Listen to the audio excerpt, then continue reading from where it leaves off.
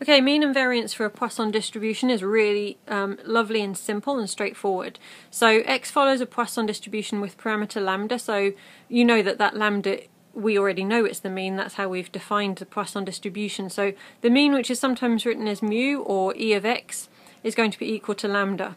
The variance is sigma squared, or written as variance of x. Now that also has the lovely property that it is equal to lambda. Nice and simple.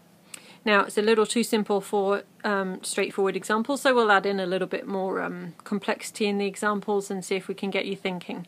So example number 1. The number of absences per day x at East Pond High School follows a Poisson distribution with mean of 1.5. So they get on average 1.5 absences per day. We're going to calculate the standard deviation of x.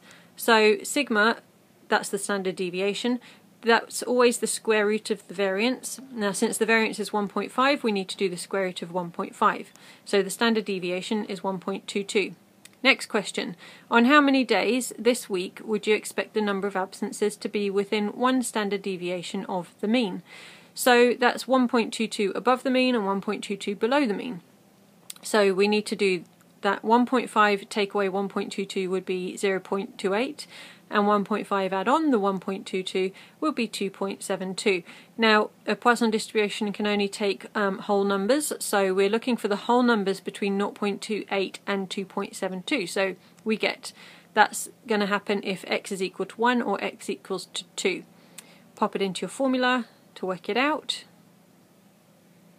and we get the answer of 0.586. So that is the probability that on one day the absences lie within one standard deviation of the mean.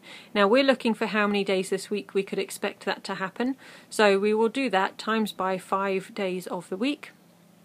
So we get 2.93 days where we expect the absences to lie within one standard deviation of the mean.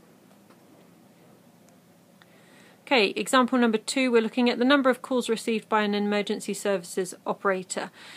He receives 4.5 calls every 10 minutes on average. So we want to find the probability that 25 calls are received in 1 hour. So x follows a Poisson distribution with 4.5 as the average if we're looking at 10 minutes.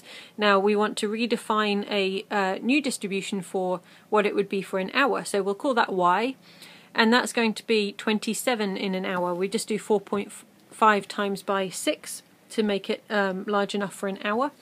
So that would be 27.